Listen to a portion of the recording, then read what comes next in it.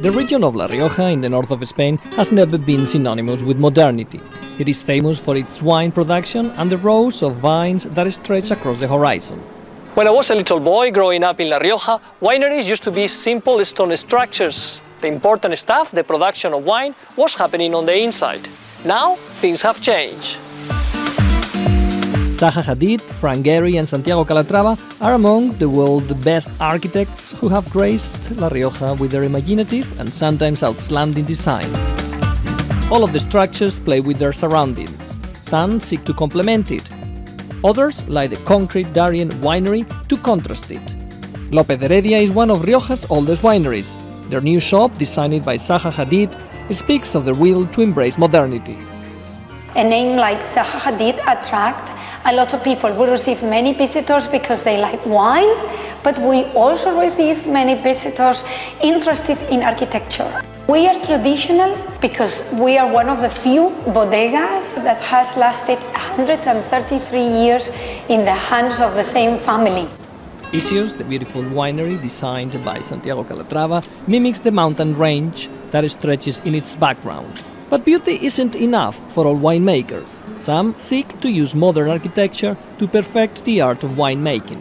Todos los arquitectos se han empeñado en hacer obras arquitectónicas. All the architects want to make amazing wineries, but very few seek to put architecture to the service of winemaking. Our winery is built with a system of terraces that use the force of gravity to help the production of wine, so we can avoid the use of pumps, filters and chemicals. Our wines are totally organic. The architectural beauties have brought many visitors to the region. Rafael Vivanco, one of the heirs of a local wine dynasty, has built one of the most important wine museums in the world, a good indicator of the visitors attracted to La Rioja. Estamos manteniendo alrededor de unos 140, 150. We have around 150,000 visitors a year. 85% of them are Spanish, and among the foreign tourists, the biggest number of visitors comes from France, Great Britain and the USA. The most prized structure in the region is built by Frank Gehry as part of the Marqués de Riscal winery. Echoes of Bilbao's Guggenheim Museum are present here. What an amazing building! And the best thing is that you can stay here. Room number 3, please.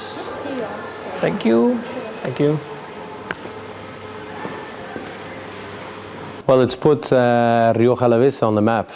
There are other architectural masterpieces in the area, but this is the biggest masterpiece around. It's influenced all the towns in the area. All of them have grown in terms of tourism. But even this eccentric building is rooted in tradition. It rests on one of the oldest wine cellars around. And now we're going to get to a very special place. It's almost a secret place. It's a place where they keep the oldest bottles in this winery. Some of them are from the 18th or 19th century, rather.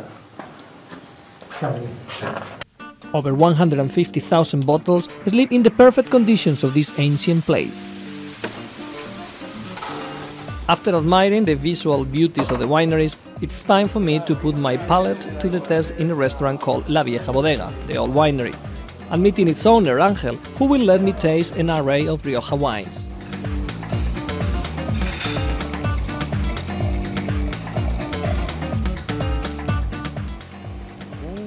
Curvaceous body, metallic undertones,